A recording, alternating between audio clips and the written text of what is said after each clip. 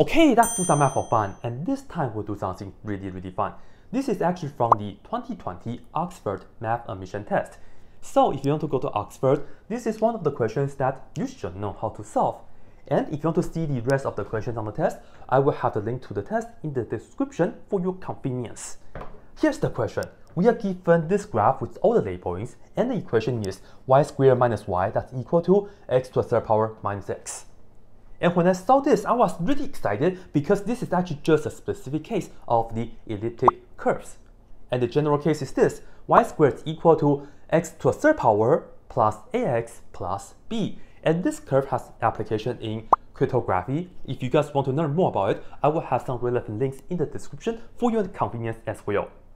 But let's see how we can tackle their questions and see what kind of questions they will ask. And it's not just two, all right? We have a couple more, but I can only fit in two for now. But anyway though, for the first part, we are going to find out the values of a and b, which is here and here. And they are just on the x-axis, right? So of course, we know that y is equal to 0. So all we have to do is let y be 0 and then plug in. So we have 0 squared minus 0, that's equal to x to the third power minus x. And yeah, this is the first part of the question. So yes, it's pretty easy. And then yeah, we should feel really good about this right here, right? But anyway, though, we can solve this by factoring x plus 1, x minus 1, and that's equal to 0. Well, this will give us x is equal to 0, which is actually this point, but that's not a, will not b. So let's look at this, which is actually going to give us a, and that's going to give us b. So from here, we know that a is going to be -1, and then from here, we know b is equal to +1. So that is it, right? Straightforward. We should feel really happy about it because we just got 2 points. Now, for the second part, we are going to find out what delta is. And notice delta is this horizontal y value right here, right? Well, notice the equation is y squared minus y and is equal to x to the third power minus x. Remember the general form I gave you guys earlier is what? Y squared equal to x to the third power and so on, right? So I don't really want to have like y squared minus y. I just want to see the y one time. So that calls out to be the time that we should do some completing the square. And the truth is, on the test actually give you hint, you should complete the square, but I just didn't write it down. Anyway though, let's just go ahead and make that happen. Y squared minus y and leave a space, and that's equal to x to the third power minus x. Is this 1? Yes, it is. So go ahead and look at this is -1. Divided by 2, which is -1/2, and then square that, which is 1/4. And that's the magic number that we are going to add on both sides, because this way we can complete the square on the left-hand side, and this is going to give us y minus 1/2, and then we can square that, and that's equal to x to the third power minus x plus 1/4. So, as you can see, when we have this quantity right here, this is telling us originally we have the graph like this, but we just bring up 1/2 unit. That's all. Therefore, from here, we know delta is equal to 1/2.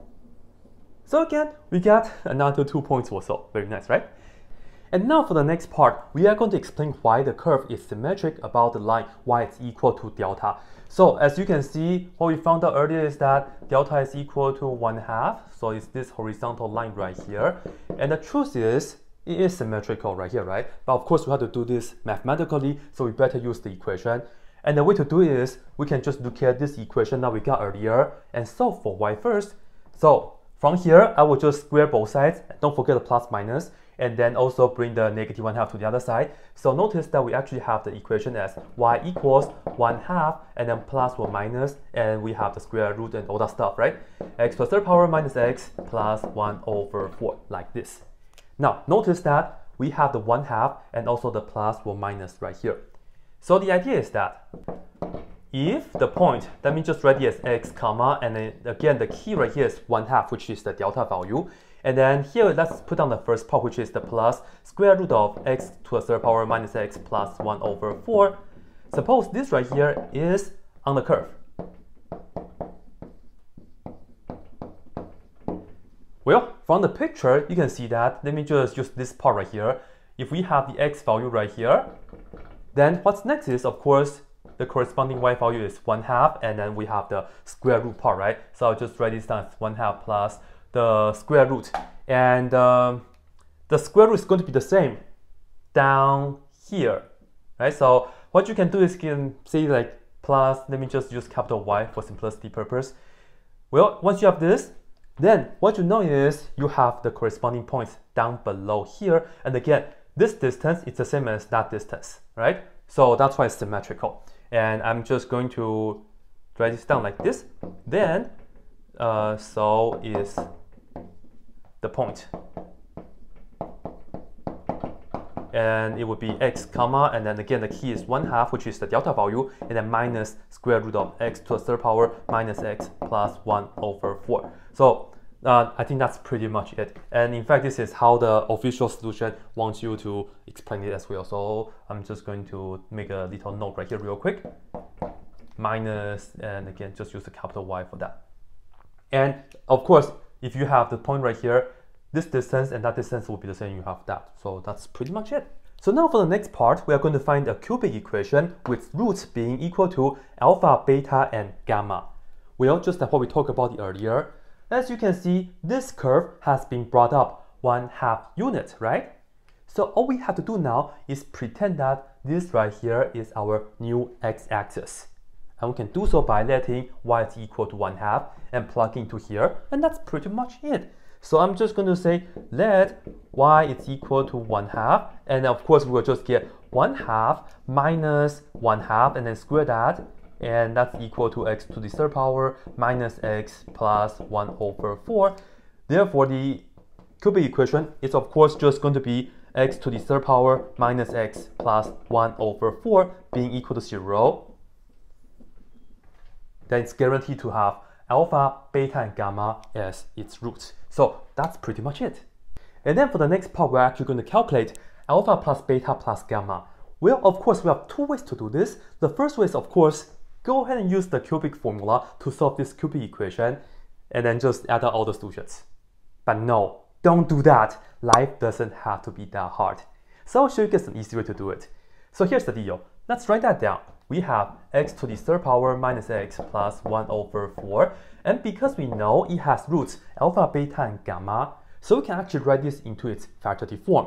Namely, we can write this as, and because right here the coefficient is 1, so we'll just have x and then minus alpha, and then multiply it with x minus beta, and then multiply by x minus gamma. And yes, if you know the Fiet's theorem, then you can already see that the answer to this right here is just equal to 0, but let me show you guys all the work. So let's go ahead and multiply this out and see what happens. As you can see, when we multiply this and that, we will get x squared, and then this is going to be negative beta x and then negative alpha x. So let's factor the x, so actually we'll get minus, and then we have alpha plus beta inside, like so, and then both of them have the x, so let me just factor the x and put it right here. And in the meantime, yes, I'm writing down the beta better. And lastly, we have the plus alpha beta. And then, of course, we have to multiply by x minus gamma. Well, continue. This times this will give us the x to a third power term. Next, it will be the x to a second power term, right? Which is achieved by x squared times negative gamma. And then when we do this times that, we will get negative alpha plus beta and then x squared, right? So let's factor out the x squared and then combine the terms. So all in all, we actually get negative, and then we'll just put everything inside. So actually we'll just get alpha plus beta plus gamma. And this right here is with the x squared term. And that's it. Because we have exactly what we need right here already. We don't need to continue. Well, on the left hand side, do we have any x squared term? No, we don't. So what does that mean? That means all this right here has to be equal to 0, right? So negative alpha plus beta plus gamma has to be equal to 0. Of course, it's implied that alpha plus beta plus gamma is equal to 0, just like that. So the answer is just equal to 0. Done. Okay, before we continue, let me tell you about Brilliant.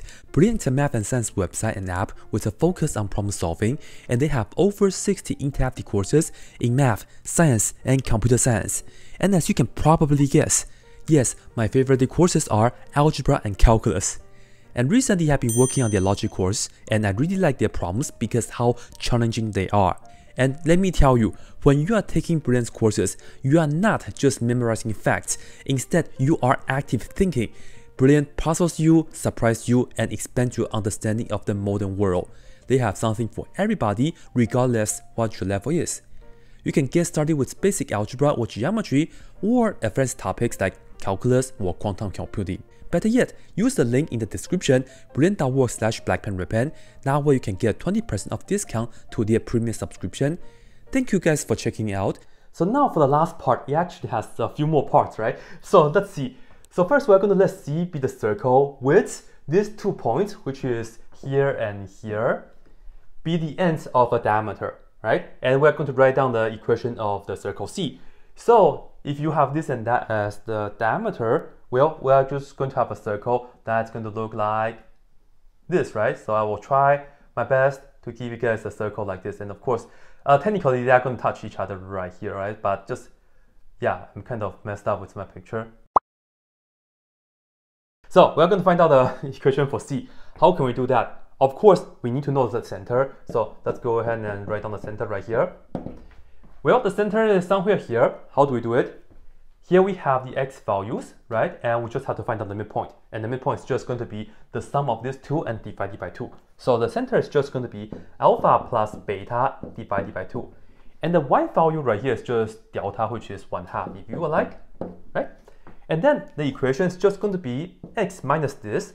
So x minus alpha plus beta and then divided by 2. And we are going to square that. And then we add it with y minus this. And then we square that.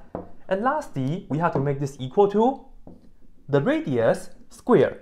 And now, what is the radius? Well, this right here is beta, this right here is alpha, so the length is just going to be beta minus alpha, and we just have to cut that into half so that we can get the radius. So here we will just get beta minus alpha and then divided by 2. So this right here is the equation for the circle C. We have to continue with part 6. We are going to show that C actually intersects S, and by S we mean the original curve right here. I just didn't write it down earlier, right? And we are going to show that they actually intersect each other at 2 more points. That's why I told you guys that they actually intersect here and then somewhere here. And again, it's symmetrical, so they actually share the same x coordinate. So once we show that, of course, we're also going to find out the x coordinate in terms of delta. So now let's see how we can make that happen. Well, we know the curve in black has this as the equation, but better yet, we know this right here is also its equation. And the reason I want to look at this is because this right here has this part, right? And we know the circle has the equation right here, and they have the common part right here, y minus 1/2 squared.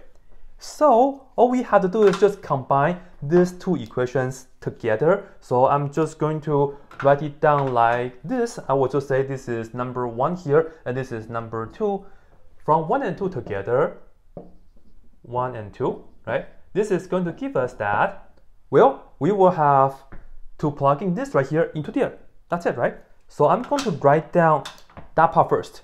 We have x minus alpha plus beta and then divided by 2 square plus, we get that, which is x to the 3rd power plus x minus 1/4, and then we still have this, which is equal to beta minus alpha divided by 2 squared.